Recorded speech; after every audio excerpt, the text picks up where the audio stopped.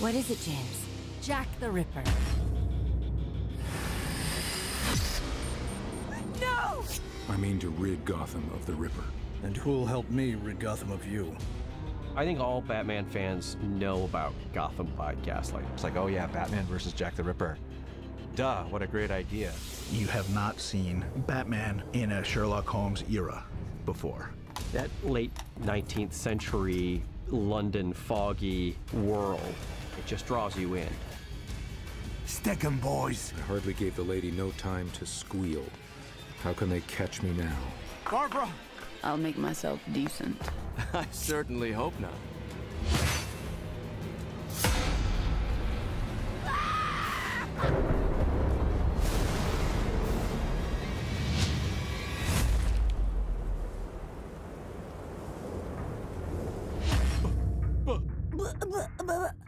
I think we might have broken, boys. Bat!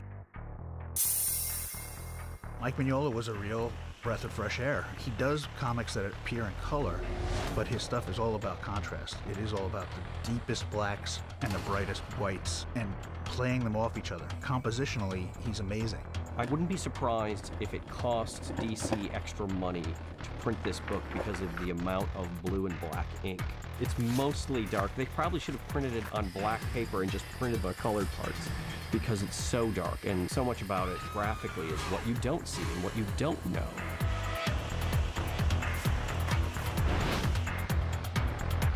I love Mike's Victorian Batman. He had that kind of half cape, the big goggles. It's not like a really super tight-fitting costume like we were used to seeing Batman in. It's a little bit looser and a little bit more wrinkly, and he's got tall riding boots and big bulky belt and giant cuffed gloves. Just the idea that you can actually see Batman's eyes through those big goggles rather than, you know, the little squinty white eyes that he normally has kind of gives him a completely different aspect than you're used to seeing. And weirdly enough, that even kind of influenced how we treated the character of Batman and Bruce Wayne in this. I can take care of myself. Don't be so sure. He's more skilled than I would have thought. Batman in this story is a little bit more accessible. He's a little bit more human than we're used to seeing in Batman. I'm really happy to be doing what we did in the comics, which were Elseworlds. DC's got a tradition of doing what they used to call imaginary stories. You didn't have to live with the continuity that we were establishing in the real universe. The rules didn't apply. Gotham by Gaslight was literally the first comic book story that had an Elseworlds logo on it, because we realized that it was something that we could do a lot with.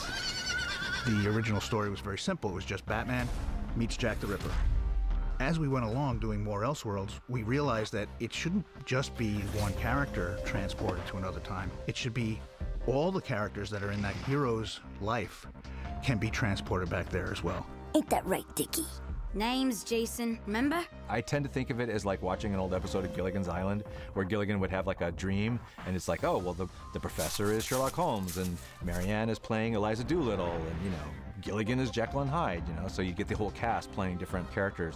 Ivy, the plant lady. Your oldest school chum, Master Harvey Dent. Gotham's premier alienist, Dr. Hugo Strange.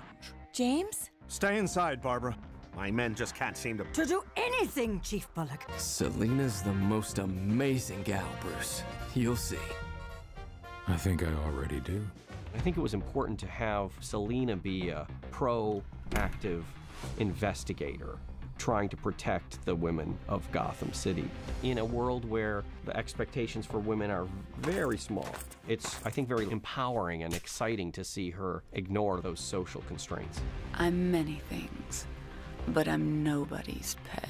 And this is also an era that's right before the suffragettes start, you know, their movements. I didn't take you for an anti-suffragist. The real world puts more context onto this story that we're telling. If you know history, you know it's coming. No. No! No! The subject matter is a little tricky for us because you're basically dealing with a serial killer who murders a bunch of prostitutes, you know? It's pretty potent stuff. Jack the Ripper is clearly a more violent villain than most of the Batman villains. He's icy, and he's almost professional. And he's clearly done this many times and gets that sick joy out of it. He's not just a killer, he's a surgical killer. He knows what he's doing. He knows where all the vulnerable spots are on you. And if he gets there first, he wins. From the very beginning of the piece, the dread is established quickly with that first murder, and it just hangs in the air. And may you select few truly enjoy this special preview of the Gotham World's Fair. This was like a real breath of fresh air for everybody. It was like, you know, wow, yeah, something that we've never done before, you know, just to really immerse ourselves into that Victorian world was really exciting. The design crew and the storyboard guys, they were like super into it. They really dove into doing the historical research and, you know, making sure that things were, you know, correct as much as possible for the period. And, you know, even in terms of like signage and vehicles and what people wore, it would come in with like stacks of stuff that they'd found, you know. And it was like, wow, this is really cool. The Stairway to Heaven.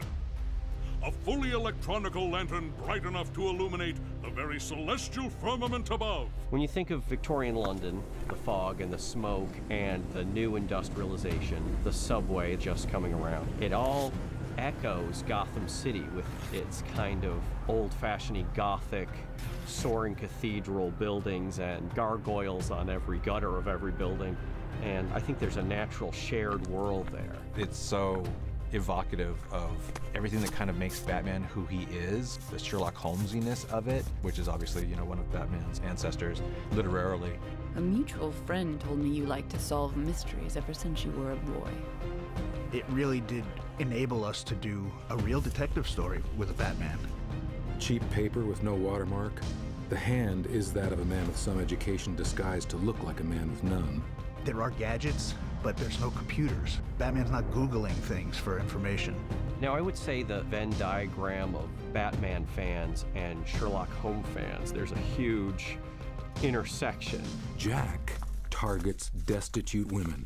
When the voiceless cry out, no one hears. When we got to this one, we all knew we were doing something special.